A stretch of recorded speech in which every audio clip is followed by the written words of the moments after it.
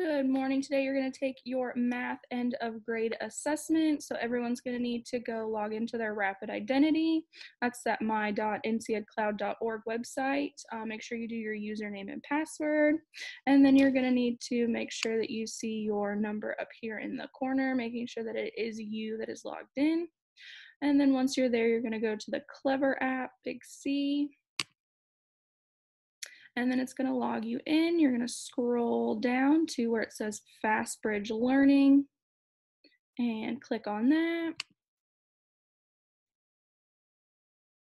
And then it's going to say select a test. You're not doing Fastbridge, so you're going to hit more tests down here and scroll down. And you're going to do a math, and that's going to start you with your math end of grade assessment. So right here, a math, click on it. It should show you your name. You're going to hit the green arrow to move towards the questions. And if you would like for it to read a question to you, you have your headphones here. Make sure that you take your time. Make sure that you go through each question because this data is going to be used to help us place you in your classes for next year and see what kind of modifications we need to make. So please make sure, again, take your time and go ahead and get started. If you need any help, reach out to your first period teacher or your math teacher. Good luck.